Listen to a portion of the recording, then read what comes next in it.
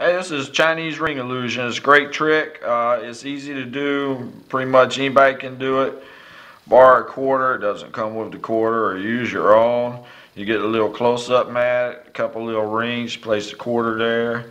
You get a little cover with a question mark.